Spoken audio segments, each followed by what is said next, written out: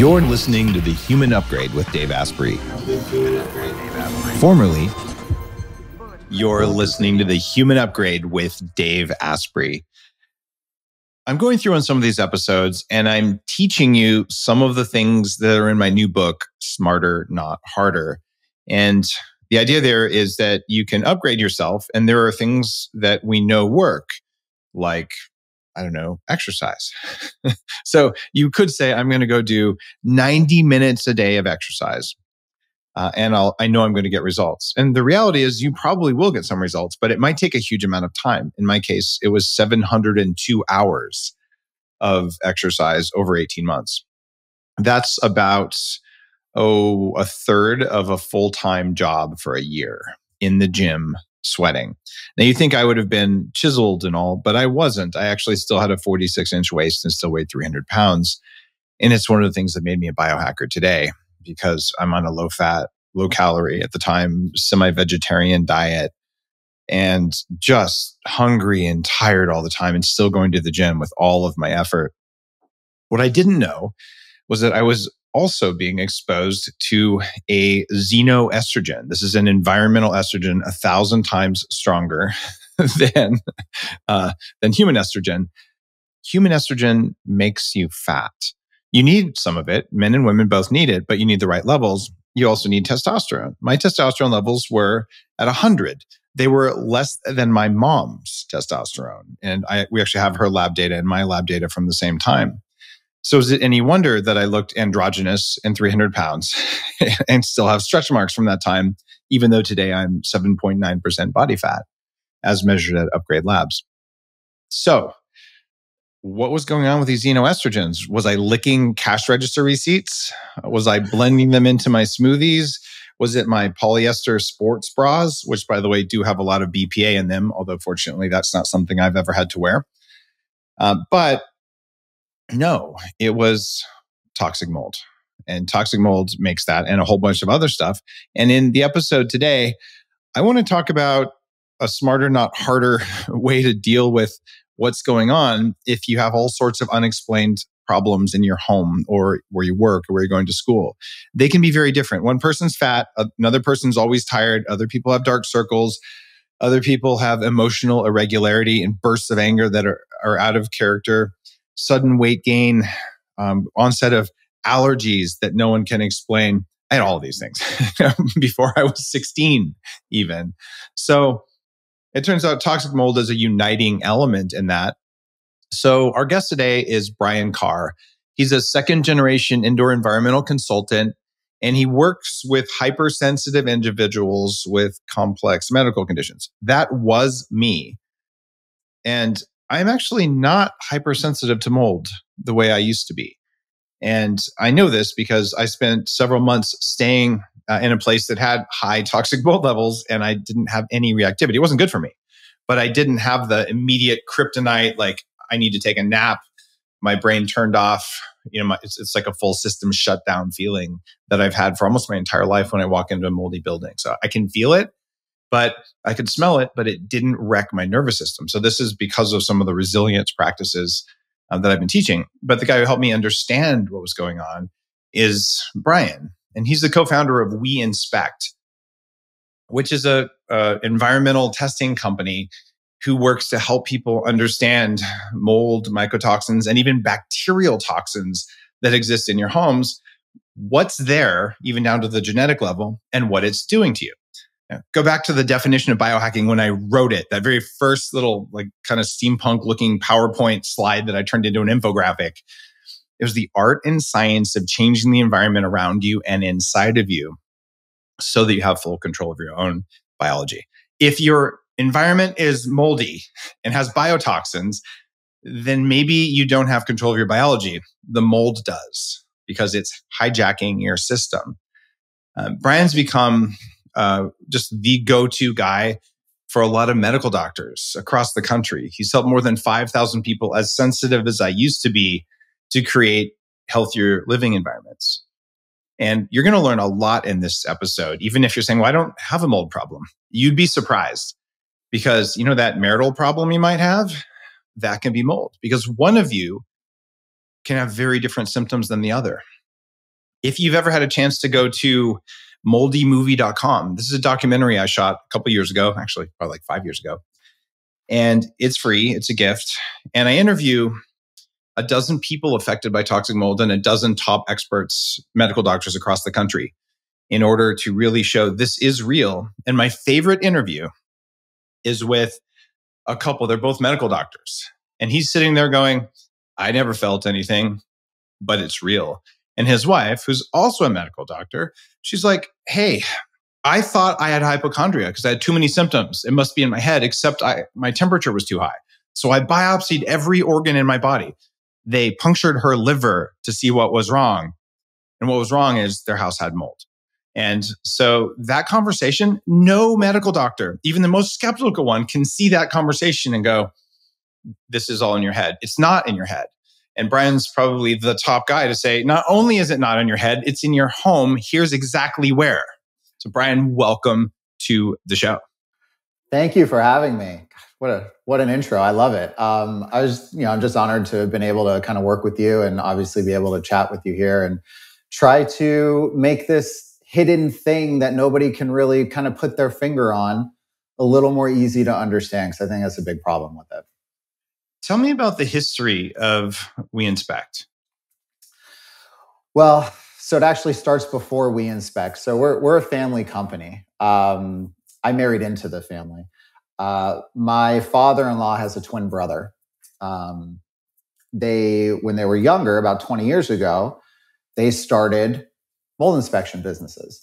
They didn't do it because they understood what we're going to talk about today yet. They did it because there was an opportunity and they thought it was interesting and they were kind of into that stuff, right? And so they started these companies, and after a while, they kept getting the same questions from their clients and they kept seeing the same types of things, which is a lot of what you just described, right? We're sick. My doctors don't believe me. I feel like there's something here, but I'm not totally sure. My husband's fine, but I'm not. There's symptoms. We're all across the board. And then they started asking health questions, and they didn't know the answers to those yet, right? And so they started going to, there are large medical conferences now that focus on environmental health, right? There wasn't a lot at the, 15 years ago, there wasn't as much as there is now, but they started going to these things, and they would go in and be like, 200-300 doctors are all functional health doctors, this sort of thing. And, everybody networks at these things, right? So the doctors go up to them like, oh, hey, where do you guys practice? Where's your office? All this stuff. Like, oh, we're not doctors.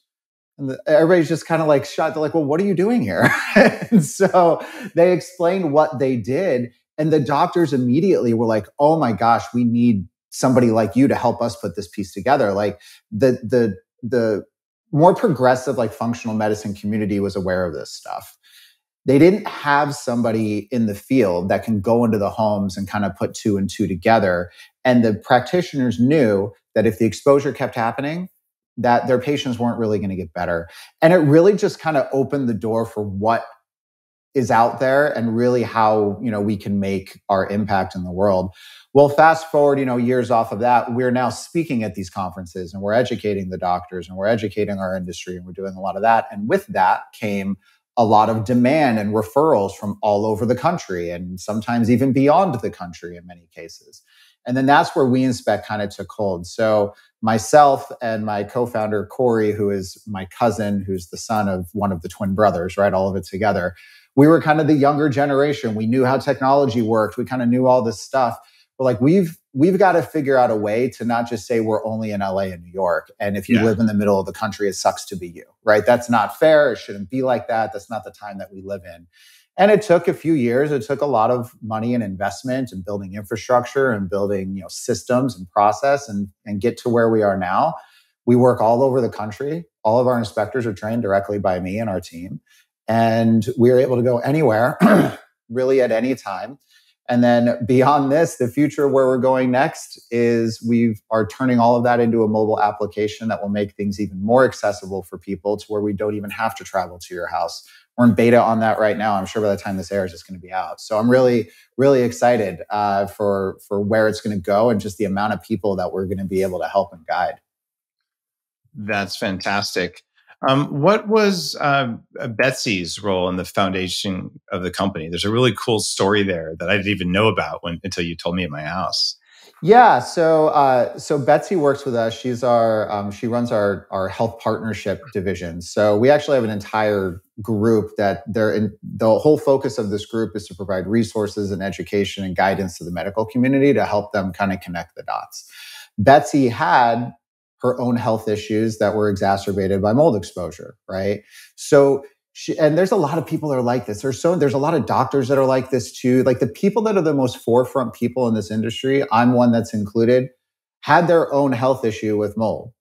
And we're like, holy crap, what am I doing in the world? Because whatever I'm doing isn't as important as figuring this out, right? And then people find their calling off of this. And you started, biohacking. We moved into mold inspection. All these different things. Doctors start practicing.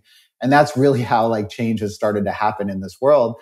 And, she had her own health issues. She was impacted by mold. She was emailing with you way back early in the days before you were who we know you are now, asking for tips and advice and help because she read your book and did different things.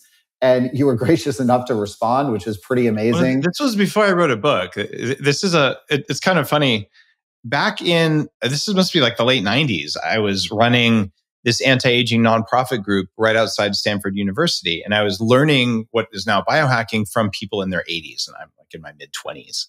And it was like such an opportunity. And I started just talking locally. I gave the first big talk about toxic mold and all the different things it did and how it got into the body and how it was in food and how it was in our environments. And then Betsy started emailing me and people who have mold or people who know people with mold who are listening are like, oh, I get this. But when you have mold, everything feels 10 to 100 times harder than it really is. Mm-hmm. And it's not that you're weak. It's not that there's something wrong with you. Actually, there is something wrong with you. You're being poisoned. But it's not a moral failing, right? Mm-hmm. It's literally everything looks like Everest. And you forget things constantly. So when you're working with a mold patient or someone who's been affected, you can tell them something and 20 seconds later, they can't remember it. And then they get mad at you because they can't remember it. Yeah. So Betsy might have been like that. And she'd email me and I would just respond. Anytime I could help someone with mold, to this day, I still do. In fact, just recently, a journalist from a big publication broke down in tears on camera. I'm like, oh no, you're not crazy. You have mold. And we went through it. So I get joy from helping people not go through what I went through. And she was one of those. And I'd forgotten about it. And then when you reached out and Betsy reached out and sent me this beautiful email going, do you remember when I was that crazy mold person? I'm like, which one? All mold people get crazy. And they're like, oh yeah, okay. And I actually remember this exchange. And so the fact that she's working with you 20 years later on helping thousands of people with mold, that actually makes me really happy. So that's just a neat We Inspect story. It's really cool. And, your story shows people that you can heal from this stuff. But I think a lot of times when they see somebody like Dave Asprey, who is healed from this, and he has all the connections that he has, and he has all the toys and the tools and stuff, people start to think, well, oh, I don't have access to all that stuff. So that's, it can happen to him because he has access to this stuff. Betsy didn't have access to any of that stuff, right? Mm-hmm. And a lot of our clients don't have access to any of that stuff. And they can still get there. And so that little micro story there is to just let people understand that it's not just the lucky people that happen to know somebody here or there, that it's anybody can do this. You just need a little guidance. Yep. A little guidance can go a long way. But the most important thing that I think we can share with people in this episode is just, you're not crazy if you feel like you're hungover all the time and if you feel like you can't control your emotions and that you keep getting fatter for no reason and you just moved. Or that's weird. Yeah, there was that water leak, but the plumber fixed it. Sometimes that's all it takes. One of the stories that was really formative for me that really brought this out, I already knew about mold. And the place where I was staying in Northern California, the dishwasher wasn't working, so we had it replaced. And the guy said, oh, there's been a water leak behind the dishwasher. It looks like it's for years. And they put in the new one, and my dogs stopped eating. And then it was like my gut lining shed. I'm like, oh my God, I feel like I ate Taco Bell, but I didn't go to Taco Bell. And Then I had this worst brain fog and no amount of coffee, all the normal things. It was like something went sideways. And it took me a week or two to figure out it was mold. And then instead of moving, even if it's you have to put on your credit card, you just have to get out so your brain can work again. I tried living there for 6 weeks while they remediated because I couldn't think and I knew better. And this is why you need almost like a coach or a support system, and you need data. And when you came and said, hey, Dave, here's what we're doing at We Inspect, I was kind of blown away. So tell me about the We Inspect process. I know because you did it for me just as an experiment on a place where I was temporarily staying for a little while. And what all are you looking at? And what's different versus just going to the hardware store and buying a mold test? Yeah, it's a lot to unpack in that one question. I mean, let's start at the top because I think starting at what people are more used to seeing and then kind of comparing to that helps show it a little bit. So when people think I have a mold issue, the immediate thing they think is all the pictures you've seen in commercials and online where there's black mold covering all of your walls and it's totally visible everywhere. And you're like, oh, I obviously have a mold problem. That is not how it works. It literally works like that, like 5% of the time in really small places that you still have to dig stuff out of the way to see stuff like that, right? Is in all the years I've done this, I can remember the house. There has been one house in the 10 however many years I've done this where I walked in and I saw that. That's it. And that house, they just had to knock that whole thing down. That's how bad that house was because it was everywhere. But that is not normal. So if your expectation is, well, I don't see mold anywhere, so I don't have a mold problem, I'm definitively telling you that is not an indicator of whether or not you have a mold problem or not. So having mold in your house doesn't mean you have a mold problem or not? Seeing the mold in your house doesn't mean you don't have a mold problem. Hold on, that was a double negative. It doesn't mean you don't have Yeah. It doesn't mean that there's not a mold problem if you don't see it. Okay? Wait, yeah, that's a triple negative. All right, so here's what you're saying. You won't always see mold in your house. You can have a mold problem that you cannot see. Okay? In fact, that's exceptionally common. Yes. Right? It's inside the AC. It's inside the ductwork. It's behind a baseboard where you can't see it. But if you had the right eyeballs, like you do, you walk through and you're like, oh, look, there's mold there. And I'm like, I don't see any. You're like, yeah, but you see how the paint is slightly bubbled on the baseboard? That means this room has sat in water at some point and no one fixed it. Oh my God, you're right. And then you take a moisture meter with little pins and you stick it into the wall. I'm like, oh, look, that's 90% wet inside the drywall. Then it's like Neo from the Matrix. When he looks around, it's all zeros and ones. I felt like you were that way in the house. I've actually described how I feel in a house just like that. Actually. It's funny you say that. Here, I guess the point that I'm trying to get to, most mold is hidden. You will not see it. So if your indicator is I walked into my house, I don't see any mold, that's not a real indicator of if there's a mold problem or not, right? So then the question comes, well, that's cool, Brian. So then how do you know if you have problems? Okay. And this is the big thing and I say this all the time, the secret to finding hidden mold is to not look for mold at all. What do you look for? The secret to finding hidden mold is to look for signs of water damage because that's something the human eye can see. The human eye can't see mold until it's way out of control and it's like beyond, right? Mm-hmm. We can see, you just described, bubbling paint in a baseboard, a little cracking paint on a wall, a floor that's warped. If you remember in kind of your main area, there was like a little warped floor that was happening in there, right? Mm-hmm. These are all signs that water or moisture has gotten into something. And then the big kicker on this, just to clarify, it does not even have to be wet right now. It could have been wet 15 years ago. Mold could have grown. It could have naturally dried because stuff air dries. It could have naturally dried. Mold is like a plant. If you walk outside or a flower or whatever, right? And you got your garden outside and you water the garden and the flowers grow and they look all great. And you say, no, I'm going to stop watering my grass. I'm going to stop watering the plants. I'm just going to stop watering everything. You walk outside 2 weeks later. It's not that you just have a bare and empty backyard anymore. It's not like it all just ripped itself out on a search for new water, right? That's not what it did. You walk outside and everything looks dead. It's yellow grass. It's flowers that have wilted over. That's what it is. And that's what happens when mold grows. It's no different than a plant or a flower that grows. Mm. And so when you have these historical areas in a house where there was, we had a flood 5 years ago in the basement and we just kind of put some fans on it and thought it was going to dry out. But that water got into the floor and it got into the walls and then it stayed wet for a few weeks and then it ultimately dried after that. Yeah. All the mold that grew in there is still there. And what's worse is that because it is now dried out, it has become incredibly brittle and fragmented. It's like dust, right? A little gust of wind comes by and it breaks it into tiny little pieces and it moves into our airspace a lot easier. And it's easier for us to breathe because they're in tiny pieces that get through our lungs super easy.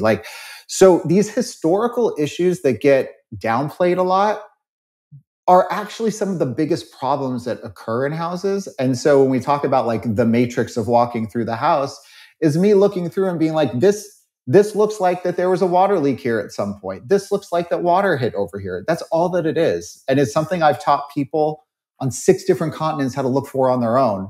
And they find all these problems in their house all of a sudden because they just need to know what to look for. Do you think most people are going to learn, or is this something that you and your team of national inspectors, I know you guys can come in and look at it, but I mean, are you going to have like AI stuff on an app where you just like take a picture of your room and it's like mold, mold, mold, mold, mold? Please tell me the answer is yes. I mean, listen, the dream is there to figure that out, right? But it's not something that's happening tomorrow. I talk about internally at the company, we have this internal concept that we talk about as PAC. And everything that we do in the company needs to fill this PAC. And the PAC is P, A, and K.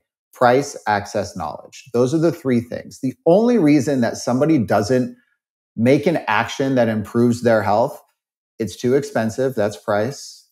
They don't have access, it's too hard to get it, or knowledge, they just don't know any better.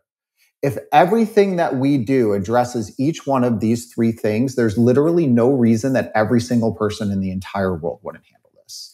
And so we are trying to fill our PAC with every single advancement that we make, every single division that we create, everything that we do is in an effort to provide more into this PAC so we can ultimately help more people. So it started with us going into the houses and doing it all on our own, right? To get back to your question, are we just expecting people to, learn all this stuff, right? Mm-hmm. The next step was I created a training program. It's called Mold Finder's Method. Literally broke down our entire inspection process to the point where you could do it as if you're doing paint by numbers as a kid. In every room, there's only so many places that things typically manifest. And there's only 5 signs of hidden water damage, the 5 signs of hidden mold growth that we just talked about, right? There's 5 types of water damage. And in every room, there's a majority of places where things manifest. If you know what to look for and where to look for it, you'll find it every time, right? That's how my team is trained. Like this is like the method, the Mold Finder's Method is how our team is trained to go through every single space in a house. So I turned that into a training program and we actually taught people how to do this, did not go into their house. I didn't look at a single picture of anything they had going on. And people are finding 10, 15, 20 things in their house and they're testing them and they're finding all these problems because we taught them how to, there's like all this stuff. But that requires work.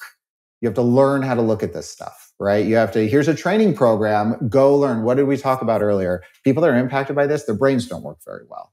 So to expect them to sit down and go through a course to teach them how to look for what they need to look at is not the most beneficial way to help them. So that was the starting point, which then turned into the app that I sort of talked about at the beginning of the day, which is called We Inspect Together.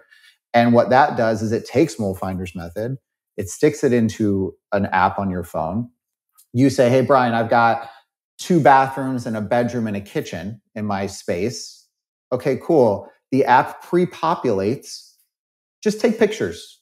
You don't have to know what you're looking for. Just take pictures of these spots like this. The same way like if you had a car insurance claim and they're like, go around your car and take a picture of your bumper and take a picture of your fender and just send it to our guys and we'll tell you what it looks like. I like that.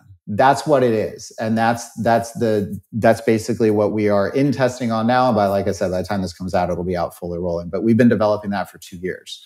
And that's going to fundamentally change the way that this industry works because people now don't have to rely on Yelp mold inspector who doesn't know what they're doing and they're looking for mold on walls. And they think that something has to be wet right now for there to be a mold problem. They have all the wrong information on how to do this.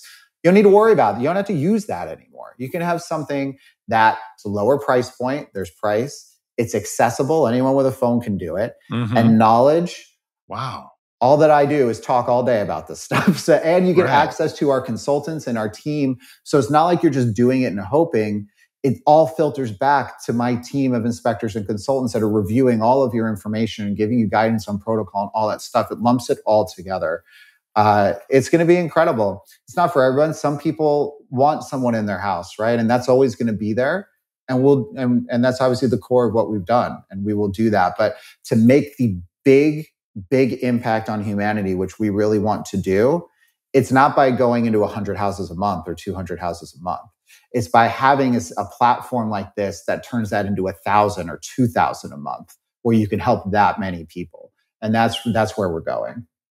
I like that a lot, because asking mold people to learn how to be mold experts when you're in a place where your brain can barely learn. By the way, this is affecting tons of students. People think they have ADHD or behavioral problems. They just have brain poisoning from mold. But when you try to do that, it's not going to work very well. But let me ask you this.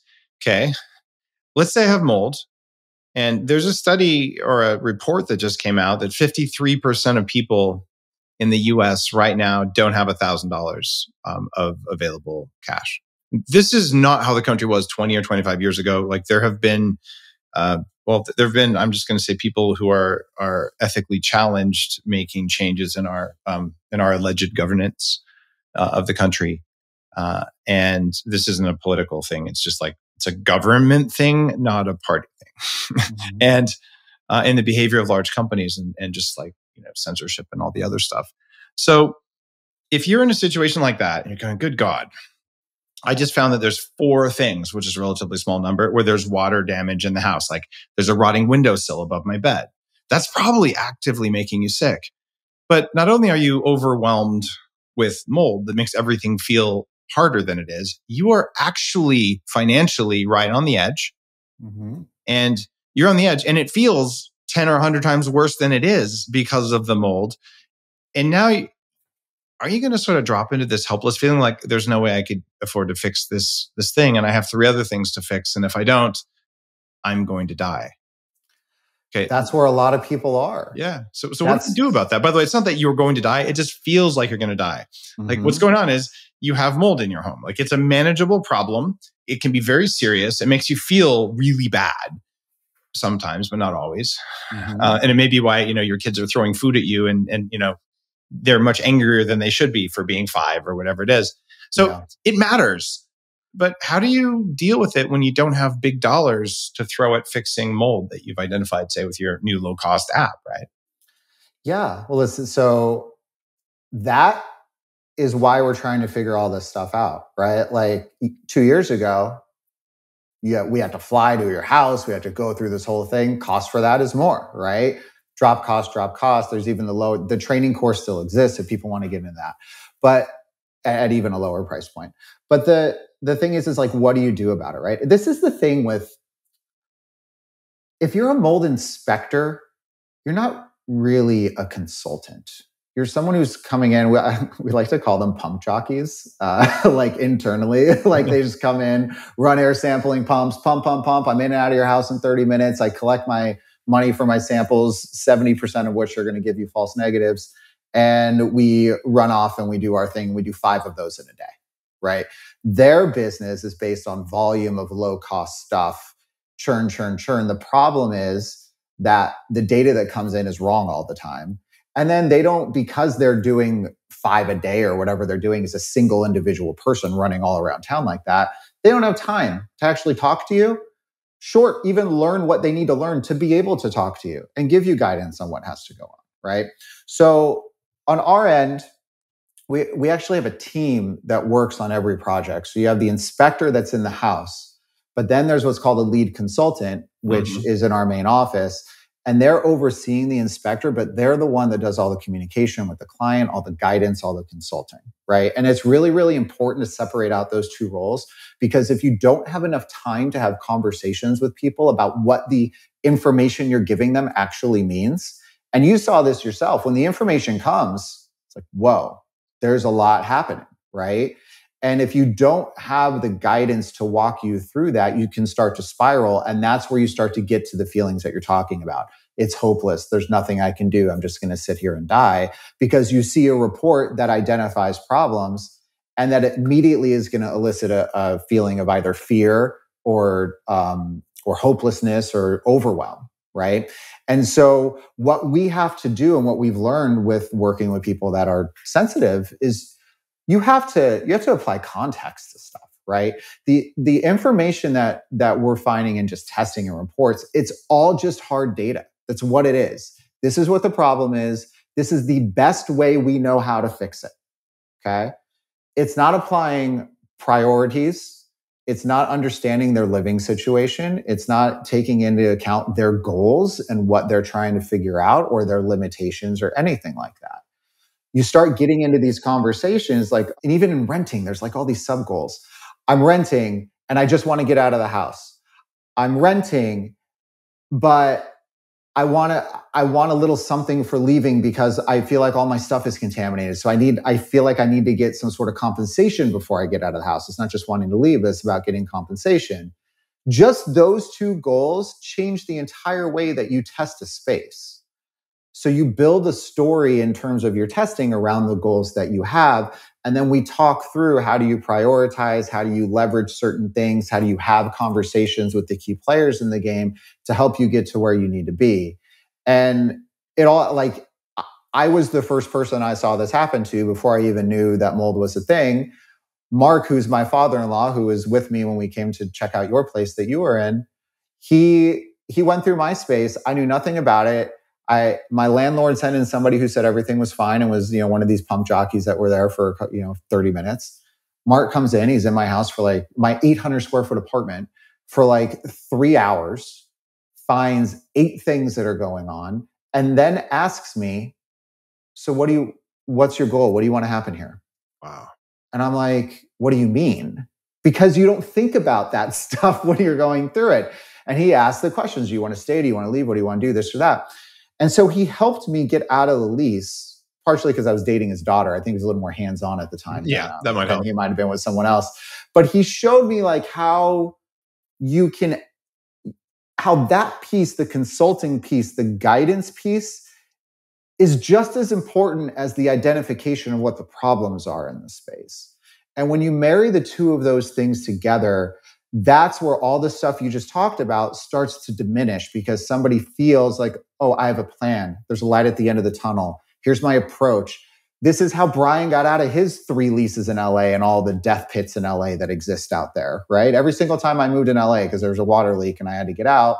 And it was a formula of full inspection, test 2 to 3 things that I felt really confident that were a problem.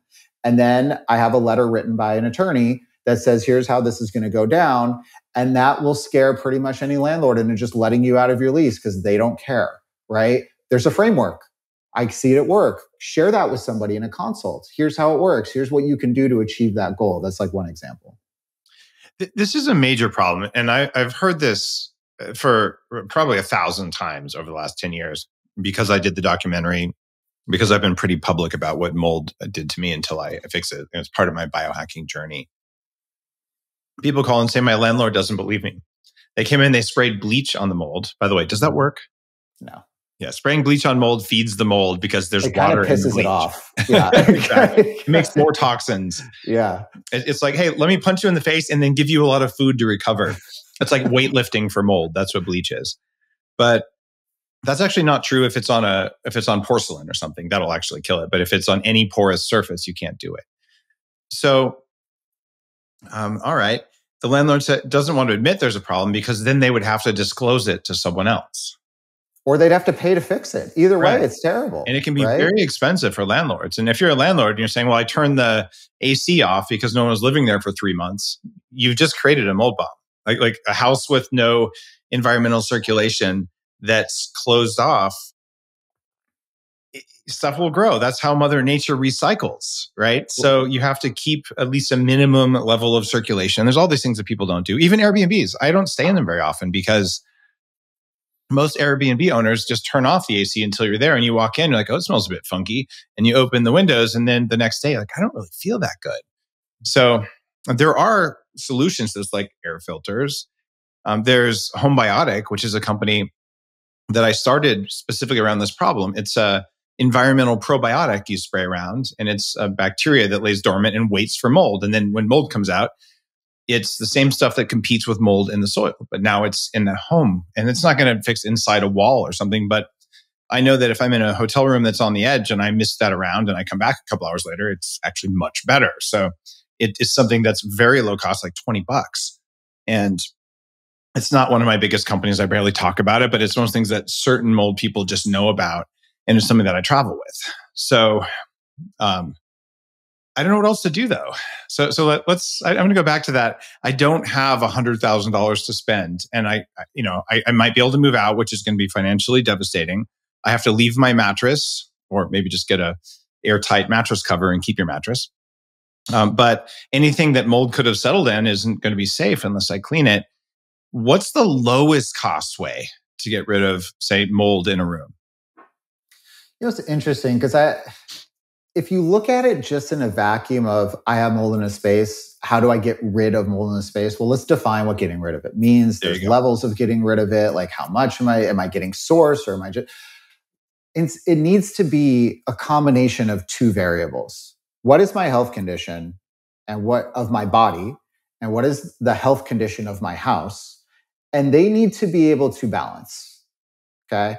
Now, somebody who is really resilient can be exposed to more mold in a space because their body can handle it and they find an equilibrium.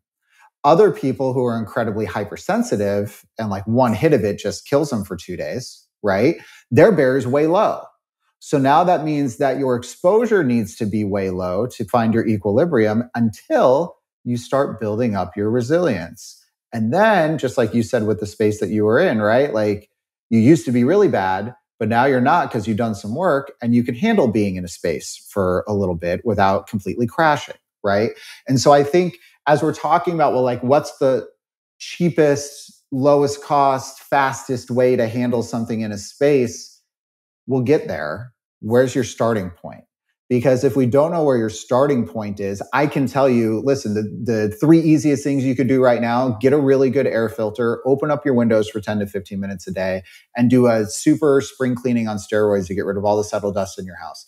You do those 3 things, and you're getting rid of a lot of the kind of everyday exposure that's going on. So this might be the one time you want to wear a mask, is when you're doing a deep spring cleaning in a home that has had some mold. So you wear maybe an N95 mask. And I actually owned an N95 mask for that purpose before all of the nonsensical use of masks came up. And you actually really do put that on. And then you clean, or you have a cleaning service do it if you can. But it has to be like you lift up everything, you dust all the books, everything. And magically you feel way better, right? And it's not dust mites necessarily. They could be a problem for you, but it's these little particles that just happen. So if you see dust building up, especially around the bedroom area, like you got to just get it handled. That makes a huge difference. I think to expand on that, because I think we didn't talk about why the dust is an issue. Yeah, so, let's do that. Yeah, the reason that having a really thorough dust cleaning, you can feel a big impact, is because what happens when mold spores or toxins or even bacterial fragments, all the stuff we're talking about, and it's not just that stuff, it's everything. It's insect fragments, it's skin fragments off of all the stuff that floats around our house, airborne pollutants. Gravity brings them down and they settle in dust reservoirs. And dust acts like a giant spider net or spider web, basically, and it holds all this stuff. Well, there's this thing that's called the human cloud effect. There's studies that are done on this. So the visual of this is, if you ever watched Charlie Brown, and there was the kid that was like super dirty all the time, and he always had this cloud of dirt just like surrounding him all the time. That happens to us literally every step we take in our house, every time we sit down, every time I bump my computer desk. Except instead of dirt, gross, smelly dirt, which is what that was supposed to be, it is invisible particles that come up from dust settlement on your counter, on your couch, on your carpet when you're walking. It pops up into the air and it becomes part of your breathing zone, and it creates what's called a human cloud. Okay. When we're exposed to mold in a house, the source of mold may be behind a wall. That might be where it's coming from. The source of the mold that's hidden behind the wall is not actually what we're breathing. Our face isn't behind the wall, right? It's creating what we're breathing. Think like a factory. There's a factory a mile down the road. You're not walking in the factory, but the smoke coming out of the top of the factory is the air pollution that you breathe when you walk outside. The air pollution in our house is the spores and the fragments of stuff that come out of the factories that are hidden behind the walls and in these water damage areas that we talked about. Your direct pathway to exposure, therefore, is what's floating around, and a big chunk of that, huge chunk of that, is settling in your dust and constantly getting resuspended into your breathing zone through the human cloud effect. So if you remove the dust that is carrying all of the toxins and the contaminants and stuff, and then you walk around your house, there's less of that to pop up in your breathing zone, less exposure, you start feeling better for a short period of time. So that's the connection between dust and why a dust cleaning can help you get a short-term, feeling better kind of thing. But it doesn't mean the factory that's back there isn't still creating smoke, right? And that's the part that we have to understand is if you truly are trying to long-term fix it, you have to bulldoze the factory down. You have to shut the factory down, fire all the workers, make them stop creating stuff. And if you can do that, then you can do a final clean of the house and the dust cleaning like we talked about, and then you're not going to have any more that gets built in anymore. So it's just understanding, so we get back to what's your situation, what's your health situation, and what's your goal. I'm sensitive, I'm in a rental, and I'm not trying to be here long term. Cool. So the two things that you need to do are, one, you got to try to package your testing and your data in a way that's going to give you leverage to get out of your lease. And the second thing you need to do is short-term interventions to help reduce your exposure and make you feel better for a shorter period of time before you get out and go somewhere else, right? And then that's the consulting package, basically, in my mind, that I would put together for somebody that I'm talking to there. Okay. I'm liking that. One of the things that I did run into, I am actually a fan of doing an air test, because if it's in the air, you have a problem. But you probably want to stomp around and kick up some dust before you do the air test. So at least you'll get a reading. But what I did, that was a mistake before I stayed in a place for a little while. I ran an air test and I didn't find much. I'm like, all right, it's fine. But what I should have done was stomped around a bunch, or now from learning from you and talking with you, if I'm going to go stay in a place, I want to do, for a long period of time, I want to do a swab test to find the dust, what's in the dust, because that's such a problem. And I want to do an air test and kind of have both. Is that a good approach? Honestly, I'd leave out the air test. We don't do, you probably saw this when we were in your place too. We don't do air samples in the middle of rooms anywhere. There wasn't one that we did in the middle of an open space anywhere, because I know, and this is from the reason I know this is because I did this in a study for a year on every house that I went into. 70% of the time, an air test is going to give you a false negative when there's a hidden mold source in a wall or under a cabinet or under the floor 3 feet away, because it just can't pick it up, because there's too many variables when you start thinking about air currents and this and that and all that stuff that's moving around. Air sampling, the further away you get from the source, the less and less and less effective it gets.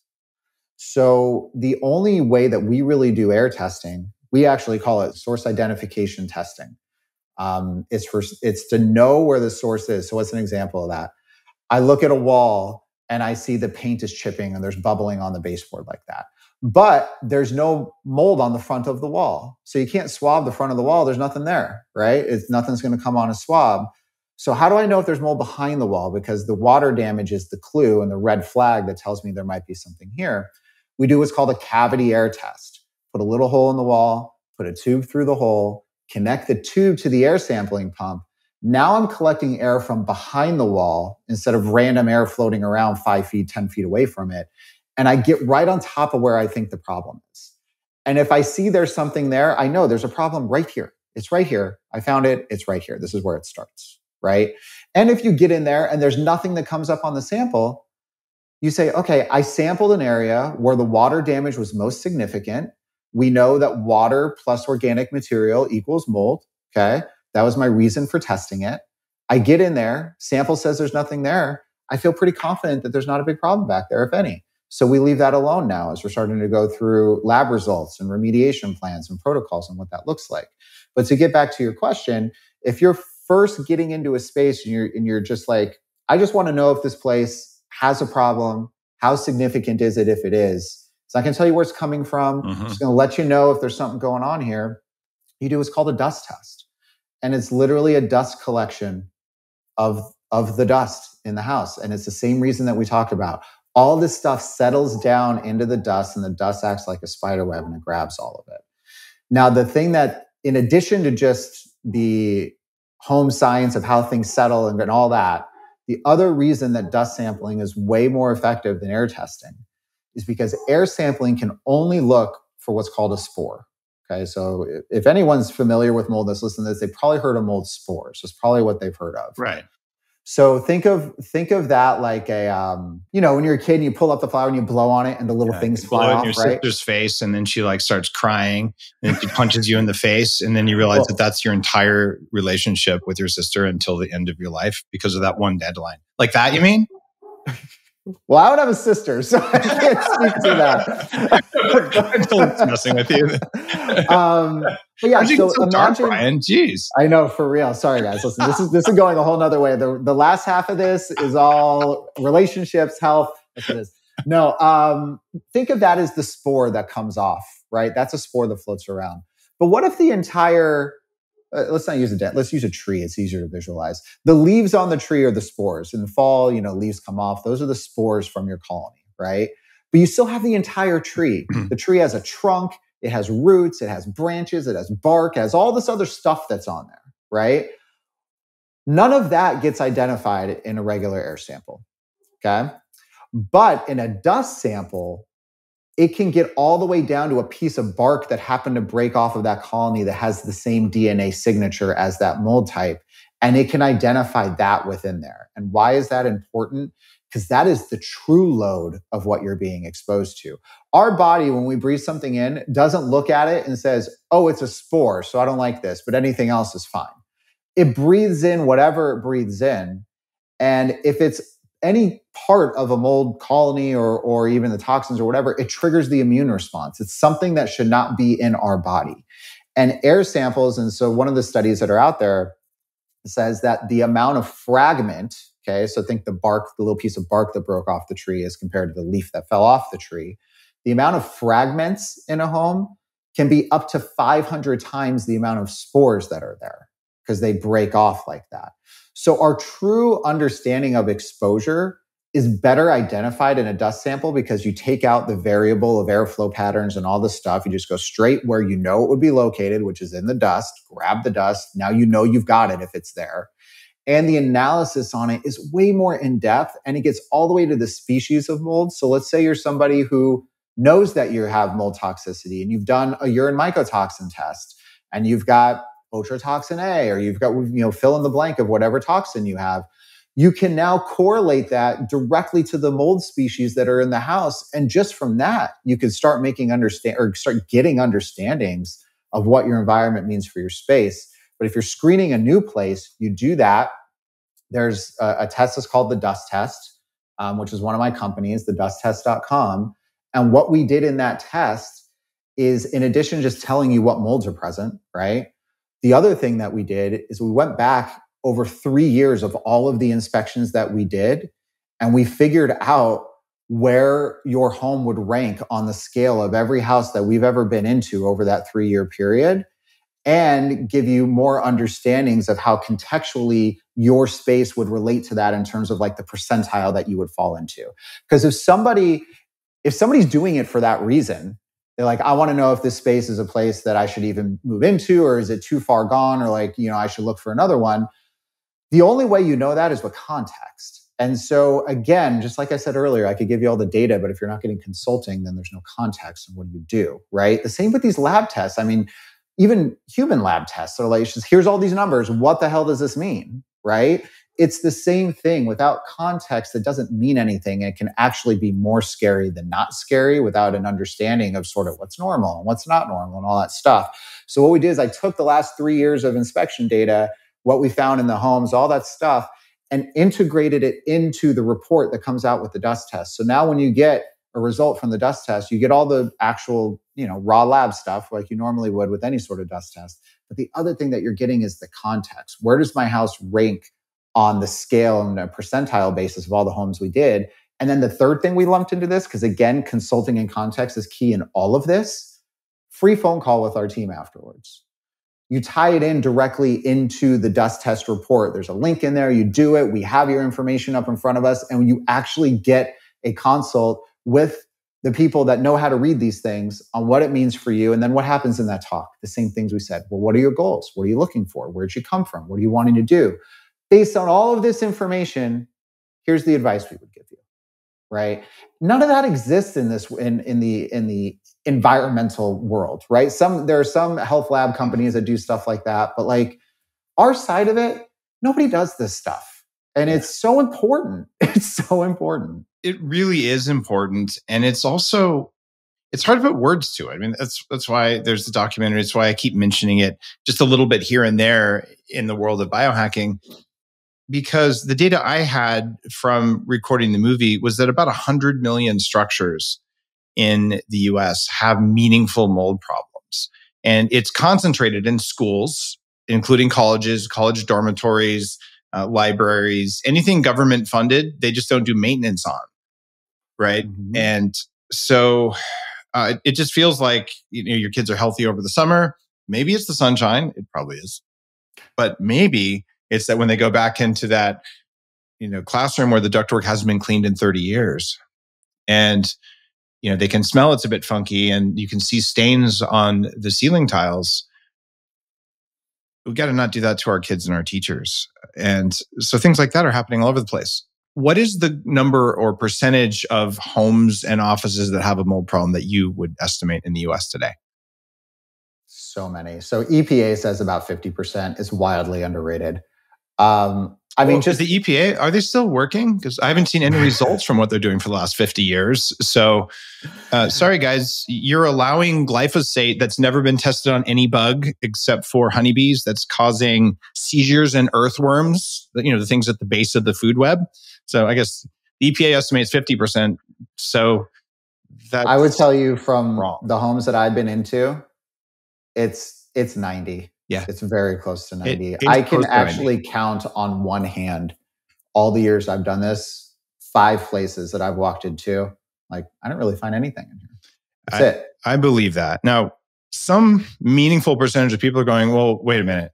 If you find something everywhere and everyone isn't sick, therefore you're oversensitive and you're measuring things to, an extreme level of purity.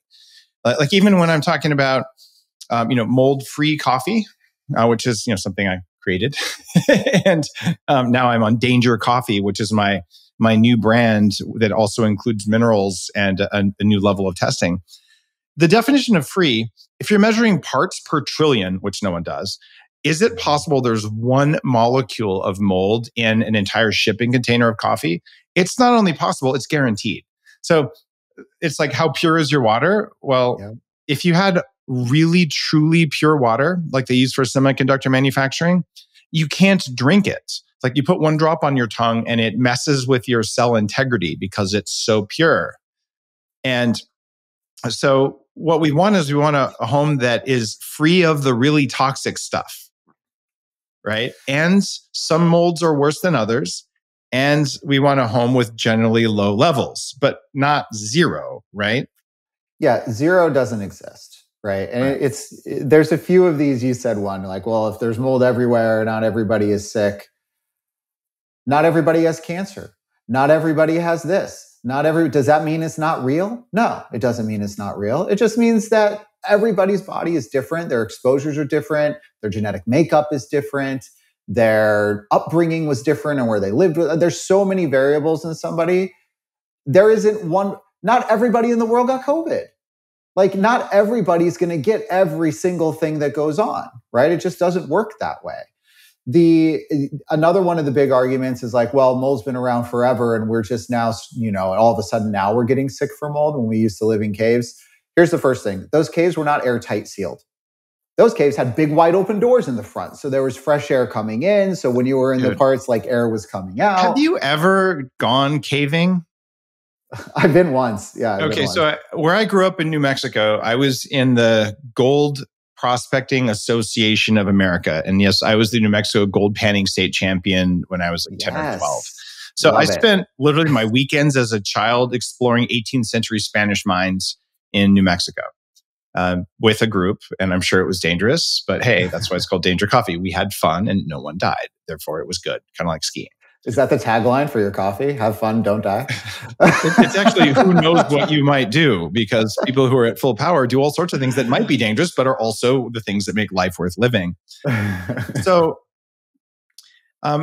all of those things are full of mold, all those subterranean spaces, including subways. I've been in lots of caves for meditation and things like that. And way more often than not, there's moisture. But this is interesting. There is mold, there is bacterial growth, but it's usually in balance in that it's like the soil. So the mold doesn't make a lot of toxins. And if it does, bacteria eats it. And it's kind of like a fermenting of a cheese, or it's like kombucha. Right. And it's not that harmful, but if you're hypersensitive, you'll feel it. And then there are other times where there's, say, bats in New Mexico, and there's 10 feet of guano, which is bat poop that's built up over the years. That's full of biotoxins. And if you breathe that stuff, it's probably not good for you. And the people who would mine guano would actually get miner's lung, which wasn't from coal. It was from bacteria from bat poop growing in their lungs. Most of that, though, has been exported to Wuhan, so it's okay. You were supposed to laugh, man. I can't believe you laughed. What does that say about you? I'm a terrible person, if you couldn't tell from this interview so far. First, you make fun of my ex-sister, and then... Wait, you unknowingly were trying to talk about my imaginary sister. Don't put it on me. Don't put it on me. Just in case, I mean, you've heard the show a lot, but one of my sense of humor love languages is putting words in other people's mouths. So I succeeded. You did.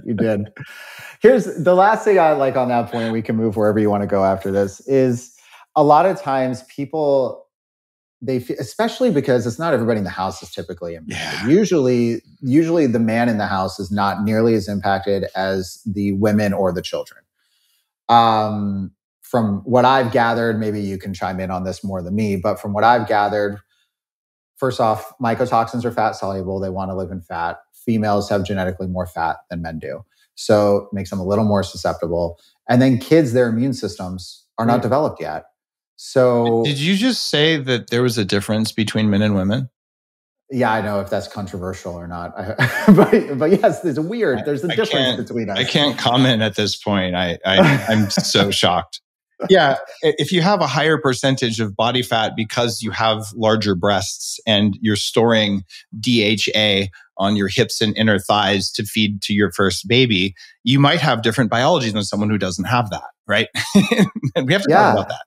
And listen, I mean, we're just on the toxin front. It lives in the fat. That's where it goes. Yeah. The interesting thing, though, is that our brains are primarily fat of everything else that's going on. And this is why, it's not just a female male thing. Like, men get this very significantly too. And a lot of times, men like me. When I weighed 300 pounds, I probably had, I'm guessing, 85 pounds of extra body fat. Actually, some of that was probably water from inflammation. Maybe it was 50 pounds. But if you biopsy fat from people, the fat is always full of mycotoxins. So we're storing it there, right? Mm-hmm. I guess the thing to make sure we're not putting out there for people on this is that they think that it only happens to people who are overweight, because that's not true. No, it commonly causes weight gain or weight loss. So like really big fluctuations in weight, you look at that as a possible cause. Yeah, absolutely. It can mess with your thyroid too. It's a very common cause of Hashimoto's, which can usually make you gain weight over time. And interesting point there to maybe wrap up the context of this. We're talking you're just hypersensitive. You're the weirdo. You're the, whatever. Most people aren't like you. If you just look at autoimmunity, Lyme disease, PANS and PANDAS, which is pediatric neurological issues, and SIRS, chronic inflammatory response syndrome, which is just a genetic expression of HLA gene. If you look at all of that, that's 130 million people just in the US. That's 40% of the entire US population is unequivocally impacted by mold exposure. Just those four things. Forget all the rest of the things. Just those four. You said something about pandas, and I feel like I need to define that for people. And just a quick story here. When I was a kid, about 5 or 6, I moved into a new house in Albuquerque. The basement, my bedroom, had wood paneling, and it had been flooded and not remediated. Now, no one knew in the 80s anything about this stuff. And I had all of the weird mold symptoms, just crazy allergies no one could explain, rashes, asthma, behavioral disorders, weight gain, stretch marks started forming from the extreme amounts of estrogens. And just no one could explain it. But then I started getting strep throat. When you have mold in your environment, the bacteria that naturally lives in your throat, it senses the mold as a competitor. And then it forms biofilms in your throat and you get strep throat. So chronic strep throat is actually a sign of toxic mold in your environment. I was on antibiotics every month for 15 years because of this, because I would just get sick over and over and over. When your body has strep bacteria constantly affecting you, strep bacteria express a certain protein on their surface. And when your immune system starts to attack that protein, it can also attack parts of your brain. That's called PANDAS. And I had, very likely, we couldn't diagnose it back then, but the behavioral pattern of PANDAS is oppositional defiant disorder and other behavioral things. I most certainly had OCD, like facial scrunching, repetitive motions, stimming. I had a stutter and I had oppositional defiant disorder. Just look at my report cards from back then. High grades, but please don't put him in my class again. He's an asshole kind of comments. And it wasn't intentional, but this was literally the interactions of toxic mold, strep bacteria, and immune function and neurology.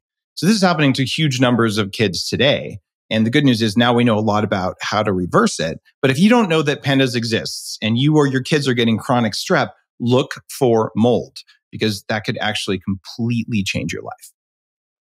It's a huge contributor. Like a lot of the families that we work with, their kids are, it's not always PANDAS. There's other neurologic things. You mentioned, they're more angry more often.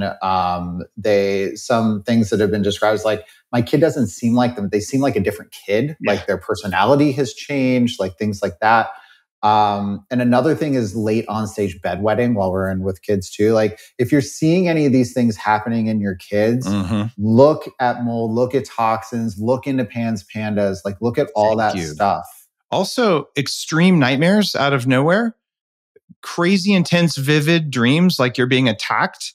That's oftentimes toxic mold. And it's repeatable. People know this, but it's just not common knowledge yet. So if those are happening, then you look up yesweinspect.com and you've got a ton of resources there for people. And I know, Brian, that you're doing this. Yes, it's a business for you, but you're doing this because you care about it, which is why most businesses get started, unless they're a copycat business just knocking off someone else, in which case it's because you're a parasite on society. But I know that's not what you're doing.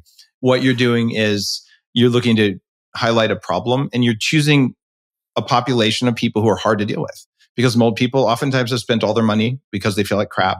And they have a hard time making decisions and following through on them because they're poisoned. I know because I've been there and you've been there, right? Your family's been there. So you're doing this because you care. And so guys, you want some information on this. It's yesweinspect.com. You can use code Dave on whatever you're offering there. They get a discount on it.